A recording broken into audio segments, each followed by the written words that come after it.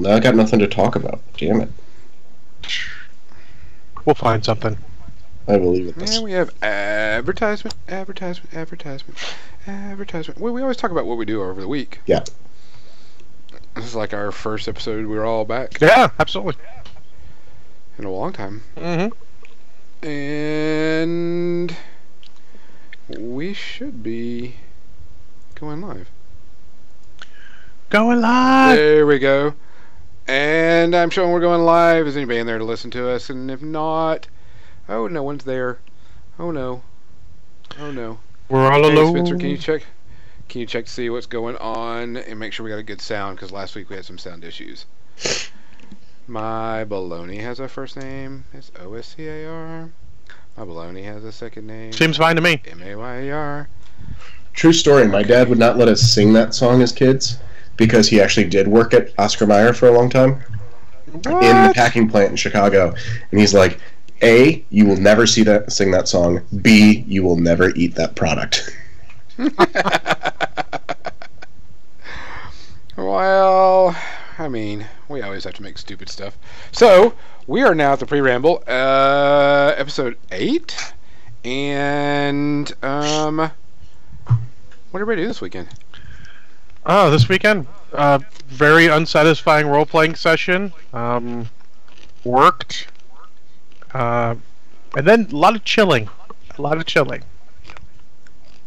Chili or chillin'? Chillin', not Like chilling. Netflix and chill, or like, what are we talking here? No, like hang out at the computer and drink and watch stuff.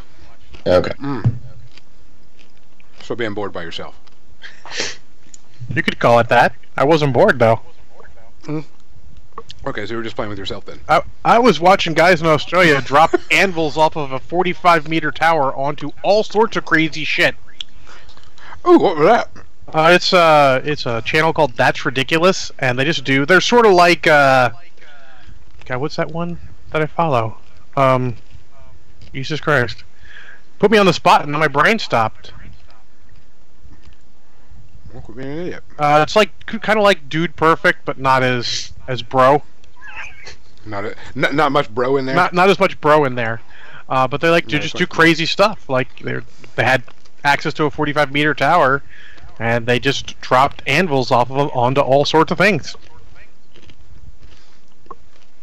Did the anvils move when they fell? Like, did they have to like judge the distance and make sure, or did they just crane it up and hit really big things? Well, there's a tower there, so they'd have someone carry it to the top, and the guy would hold it out and drop it out on a.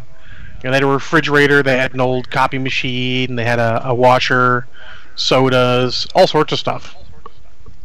Like, how big of an anvil are we talking about? I mean, is this like 20 carried up this tower? 20 kilos. In real I numbers, think- what's that? 44 pounds. Okay. We're not metric. Yeah, we're not good enough for the metric system. We've already had that Not discussion. Oh How's God. our president in? If only we had math teachers who could teach us the metric system, but sadly they don't exist. Oh, you mean they're allowed to teach the metric system? Look, potato. I know how education works, alright? This is getting slightly weird. Check this out. See this little red thing right here? Nope. Ah! See this red thing? No, I just see you. Yep. That right there is Uh-huh. red hot popcorn. Mhm. This shit is the bomb. Oof. Like Red Hot's candy? Mm-hmm. I am Shit intrigued. is good. We got this place called Hill City that's a little bit north of us. They make like gourmet popcorn, and they like make a bunch of different weird and crazy stuff.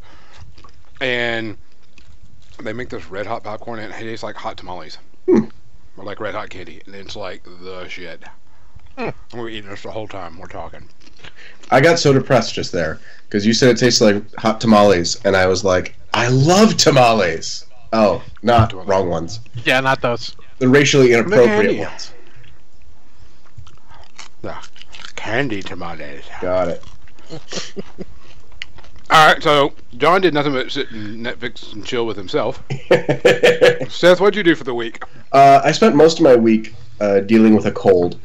So went to work, went home, slept for 14 hours, went back to work, that kind of stuff. But yesterday I was feeling well enough that I went to the local game store, Mishap Games, and hung out with my buddies, Lee and Mark. and had a 6-hour paint jam, which was a blast. So we split our time between Mark, who's building a converted Throne of Everblight, where rather than having it flying, he's got the tentacles and face bursting out of the base. It's totally cool. And then I was teaching Lee how to do sort of quick value sketches and then glaze color on like Matt DiPietro, so he could get his army painted quickly for some upcoming tournaments. Yeah, so it was a good way to spend some time. And then today was off hiking in the mountains for a little bit. Hanging with your homies? Hanging with my homies, the wife and the dog. And rumor has it I'm going to get another food delivery tonight, so I am excited. Is it going to be tacos? I think it's going to be Korean short ribs. Now, whenever she comes in, Yeah. you got to make her say something. I will try every time, but the thing is, she tries to walk in as quietly as she can, so I can't do it. So if you guys see her, because you will see her before I see her since she's behind me, say something and I will make sure she says hi. And what's her name again? Alex. Alex, all right. So she is an unofficial member of the podcast just because she's the food delivery lady. I have a good life. Yeah, fair enough. Mm-hmm. How about you, Gonzo? What have you been up to? Other than popcorn? I went and made, let's see, I worked a bunch. I think that goes without saying. Welcome to the school year. I don't know. Actually, it's been a lot of fun because I don't have to do like lesson plans. Just gotta get the crap ready for the day before. But then let's see, we're doing our journeyman league, and so this is like week 4, I think, where you get to change over and do theme lists Nice. right before you change casters. And so I'm playing Grimkin, and so of course I'm doing Dark Menagerie. So I've got everything going with that. Set that up, played a few games.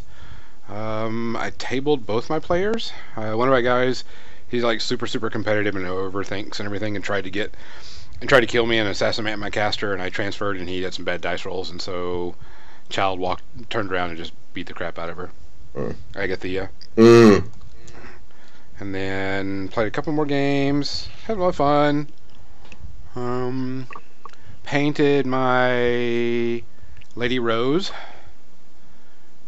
I was going to do a bunch of painting yesterday, but the expansion for Guild Wars 2 came out, and so my ass has been on that all day and all night and all day, and trying to get to the end of the story on that. Other than that, I went and bought some new shirts. I needed some new shirts for work. Made some new friends. That's always good. Yeah. Talked to a couple more not studio painters, but professional painters. Yeah. And talked to them about work. Nice. Anybody I might know? You know Riot Girl? Yeah. Yeah. Her and I were talking about a bunch of Infinity stuff and what she does and et cetera, et cetera. Cool. That's my punk rock girl. Mm-hmm. Reminds me of the song. But no, we talked about that a bunch. Had a skunk spray our next door neighbor's dog twice. Oh. No bueno. Yeah, it's no point out. I mean, my corgi's okay. He's sitting on the couch, and all of a sudden his head pops up, and he starts, his yippy bark, and I'm like, okay, what's going on? And he starts freaking out, and he starts dancing around, looking around the room, and then he starts moving around the room, barking, and it's like really quick, short, yippy barks, and he comes in, hey, Gonzo, welcome back.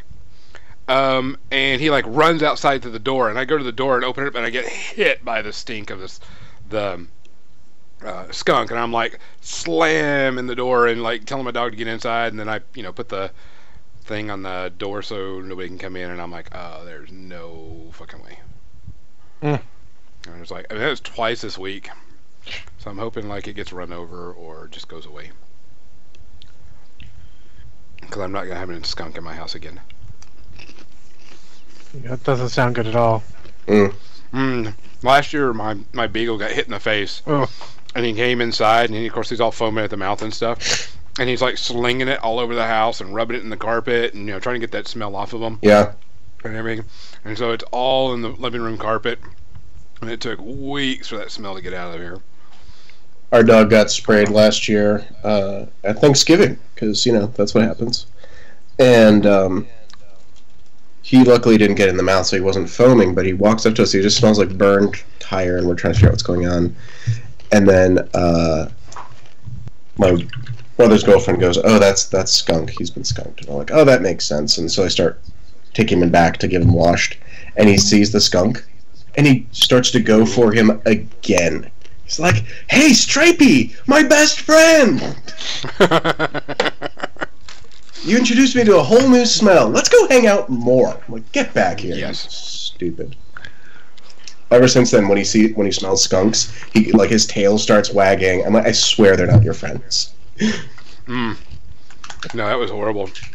It was like, so you could smell it, and it was. I mean, I just opened up the door just enough, and I was like, "Oh shit!" and closed it really quick. Mm-hmm. And it was still in the house for hours. Yeah. Hey, Crimson1919, thanks for joining us. I am like really super excited about sending out these dice to people. These are pretty freaking cool. I mean, can you hear them? How could we not hear them? It's sad you just said Pop Rocks and put your mouth right over the microphone.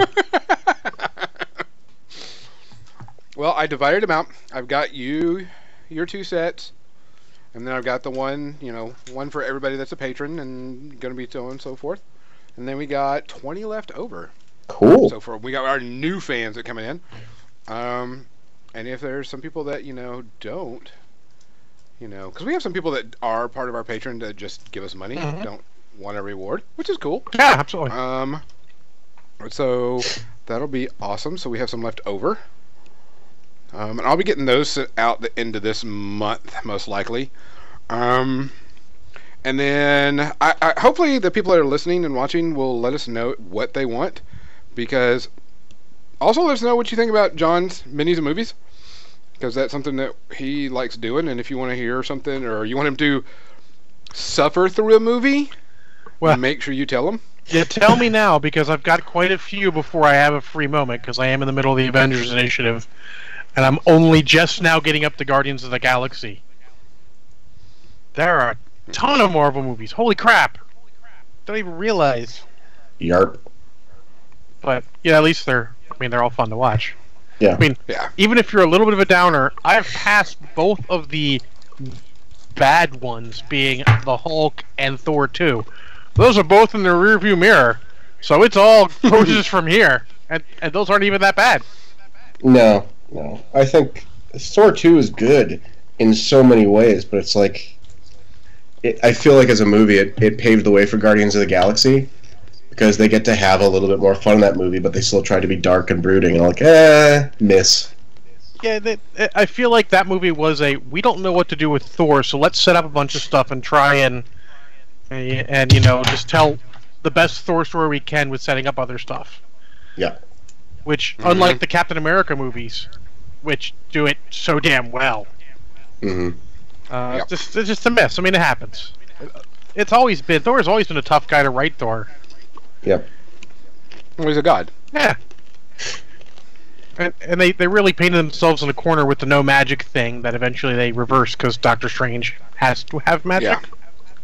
Yeah. But no, it's okay. So go ahead. It really gives you a new perspective on the things. You sit there and you can look for different things and get different ideas. Like the Iron Man series is a really good character progression. Like, of the movies, I like that those are the only ones with the numbers, Iron Man 1, 2, and 3, because that's the only one where it's a literal progression. Mm-hmm. Other things happen. You don't need to know so much what happens in other movies. You just can progress, and you'll be okay. And you'll see it's the Tony Stark story, which continues on, but that's the main arc of his self-discovery and changes. Oh, there you go. Alpha Recon. That's what you have to do. It's on YouTube. Congo is demanding you review that. Oh, Jesus. I got 2 days off this week, so maybe. But No, no, wait, no. I'm not watching Emoji Movie for my birthday. That's not gonna happen. Fuck that. If you are a $15 subscriber to Patreon, you get to make John suffer through the Emoji Movie. Absolutely. I'll say if you're a high enough level patron and all, you can absolutely send movies to me that I will absolutely do a movie review on for everyone to listen to. Absolutely. I mean, I'm not going to like it, but I'll do that for you guys. That's what you want. I know people like to hear me rant. I know John said that me ranting on Star Wars Episode 3 was some of the best reactions we had to it, because I kind of crucified that movie. That was not gentle. Oh. Yeah, because we got, let's see, what else? Seth, you got a new painting video coming up next week, possibly? So definitely. It's essentially I've just got to finish the audio, but I'm doing the last 2 videos of how to paint an army in 3 months. They're going to be out this month and next month. So last month we talked about how you use assembly line painting to sort of get through everything, and actually I'm doing some assembly line painting right now as I'm working on models for the last of the 3 videos. The video that will be coming up this week is on how do you pick the right colors for your army so that you're set up well for the speed painting in the end. So a lot of people ask about color theory. How do you know what you're supposed to have? What do you care about? Why does it matter when we're building your army? And so that's this one. It's taken a long time to sort of break down to the essentials, but I think people are going to really enjoy it. I feel like, based on what some guys I know said, you should do a video on the color wheel and how important it is to have one and use it when you're doing stuff. Because one of the guys' local store, they have one for sale. And he's like, "What the shit do I need that for? I know colors." I'm like, "No, man, this is actually important." Yeah. But he wasn't having none of it. Yeah, and to a certain extent, this is going to be the first of that where it explains what is the color wheel, why do we use it, why do artists use it when they're thinking about painting an army, because, hey, little tiny men, shouldn't those just be fun? And they should be, but you also are trying to get a particular effect. So then next one is going to be about, now that I've got my initial colors, how do I use that color wheel to make my life easier still, and still make my models look great in a very short amount of time? I'll be honest, color scheme is my biggest problem. I get a color scheme down, I'm fine. I can paint plenty of stuff. Until that point, I'm like, what do I do? A couple of years ago, I actually made friends with a guy who is colorblind. He's red-green colorblind. So he and I talked about how to use the names on the color wheel to figure out a good paint scheme. And he now designs his own paint schemes from top to bottom. He'll still have people like double check, is this the color I think it is? Because, you know, how coal black versus exile blue doesn't really help him. Fair. Yeah. But in general, it's great. Color wheel is huge. Yeah, and that would actually to make the point, I'm painting, here's mine. It is directly in front of me. Boom. Boom. Shaka-laka-laka. Thank you, Gonzo. Shaka-laka-laka. Oh, hey guys, are we sounding okay in there? Because we had issues last week before we go to the full thing. So if we don't sound good, make sure you let us know, Congo or Crimson. And anybody else that's listening that's not in the chat channel, absolutely. get in there, yell at us, tell us we're stupid, change up stuff. I don't care. Absolutely. Oh, so 2 weeks ago, I played a new board game. Ooh. The guys brought a bunch back from Gen Con, and one of them was The Captain is Dead. I like the title. That's funny. It's basically like a Pandemic game, but it plays faster and I feel like it's a bit more enjoyable than Pandemic. You know, we played 2 games in about the time it would probably take to play maybe 1 game of Pandemic. That's good. And very much, and my buddy Dave, who he doesn't like that that style of games. He said he thinks it is the best of the Pandemic style team games that doesn't that doesn't have a lot of table generalship, which is good. That's nice. Because it's so easy to end up with a with a table general thing, and that's just not good. Or as I call them, Der Dice Führer. Yeah, Der Dice Führer is a good way of putting it. And we actually played a deck builder too, where you're all like cults of you're like evil cults, and you're recording people to summon the Dark Lord and basically gain his support by the time he shows up and an Armageddon happens so that you win. Mm-hmm. I do not remember for the life of me the name of the game, though, so I am trying to find it. It's pretty new. It is one of my favorite deck builders I've played recently. I mean, Cool. fair, I love Star Realm. Star Realm is great, simple, probably the best two-player deck builder, which probably because they got some guys who were involved with Magic helped design it.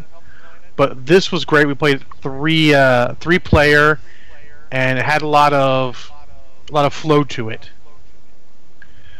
So I was very impressed with it and enjoyed the hell out of it. Oh, gentlemen, as I am painting, and I've been having some internet issues, if anybody asks anything in the chat at me, could you go ahead and just let me know? Because I am not going to try to stream Twitch as well tonight. Oh, slugger. Yeah, well, it's that, or I have a feeling I'm going to drop out a bunch, and that's no good either. Yeah, that's no fun. Yep. So you'll be John for the night. Oh, shots fired. I mean, they're fair and warranted shots, but they are still shots. But all I'm going to say is let's not get drastic here. Let's. Oh, damn! More shots fired. We've Shots missed coming my you. way. Not really. Those shots hit the mark. Shit. Oh boy. Let me see if. Congo says he's going to ask you all the questions. Excellent. I will answer all the questions with the brush in my mouth. Go for it. Go! His first question is, where do babies come from?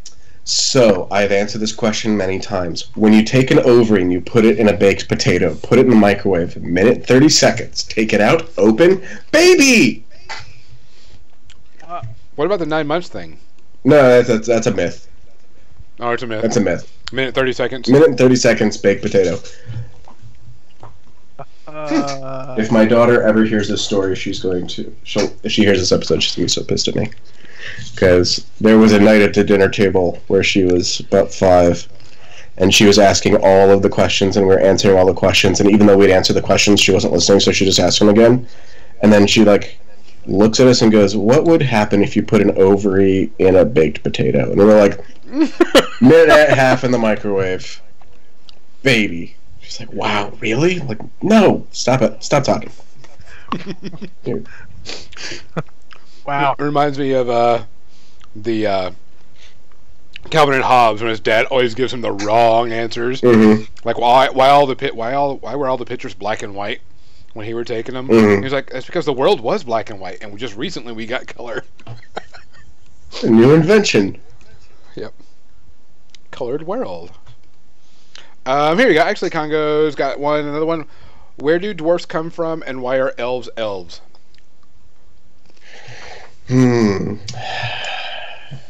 How dark do I want to go?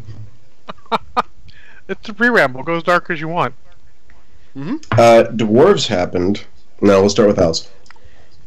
Elves happened because somebody knew they wanted to be emo, but they didn't know how to do it yet. So they got some sparkles, they got some funny eyeliner, did the eyebrows, and went to town. And of course at a Renaissance fair. Dwarves involves people with no knees. Cut them off. No knees. Yeah, you just cut them off at the knees and then put boots on them and start walking. Dwarves are not born, they are made.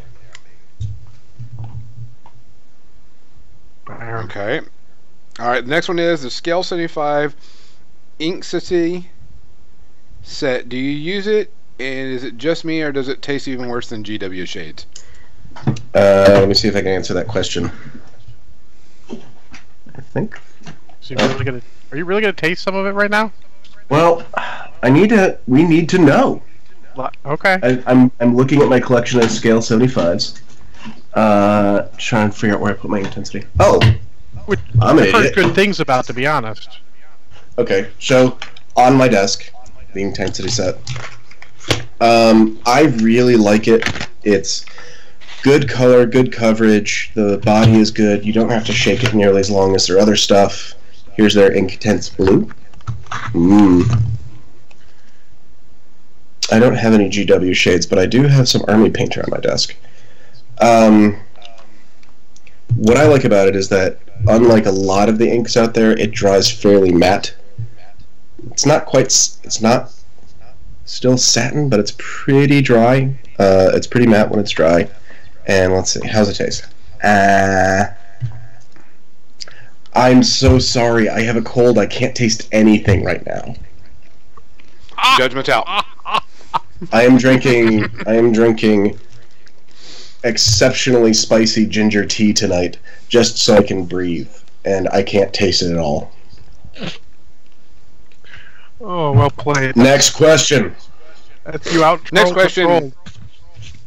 Congo the Jordanman says, if you snort paint, do you learn the color wheel faster? No, but if you snort paint, you'll taste it. You will taste it for a long time. Most of your taste receptors are actually up in the sinuses in the back of the mouth. So keep that in mind. If you snort enough paint, you get a blockage, then you get to blow it out. But if you do it right and you do layers, you can get a rainbow. Sweet. Is that why my ex got so upset when I made her shoot Listerine out of her nose because I told a joke? Oh, that would have hurt. Yeah, she was not pleased. I didn't know she was using Listerine. I just came by and told a joke came to mind, and then out the nose, and next thing you know, I'm in the doghouse. Yeah, that's grounds for some domestic abuse. Not like a lot of domestic abuse, but you know, like a like slap on the shoulder. She did end up divorcing me, so I mean, over Listerine at the nose, she doesn't deserve you.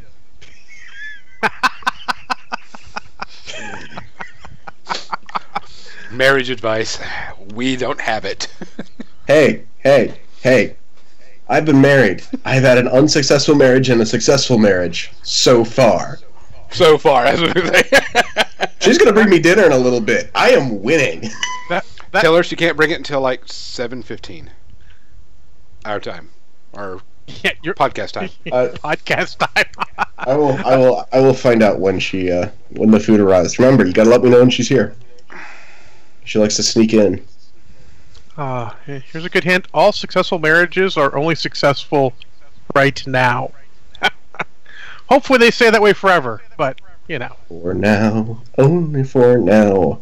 Congo wants to pick one of our next factions. We can pick the system, but he can pick the faction of the first model. I feel like that should be, well, he is a patron, so I feel like we could let him do that, but I'm scared. Is he buying me the faction? No. Okay. I don't think so. I'm out. I got my Horde faction. I got my War Machine faction. I don't have any other Actually, I am picking up a new miniature game. Oh, shit. And we will hear about that when we go live on the new show. And I'm picking it up because I thought it was really cool. And I saw the models, and I was like, damn, that looks cool. Okay, be honest. Is it Robotech? I already own Robotech. I'm already in that fucking Kickstarter.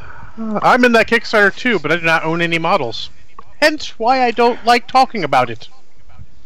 I have that, and I'm waiting for my Wave 2. Yep. Everything I'm supposed to be getting is in Wave 2. 5 years later, I think now?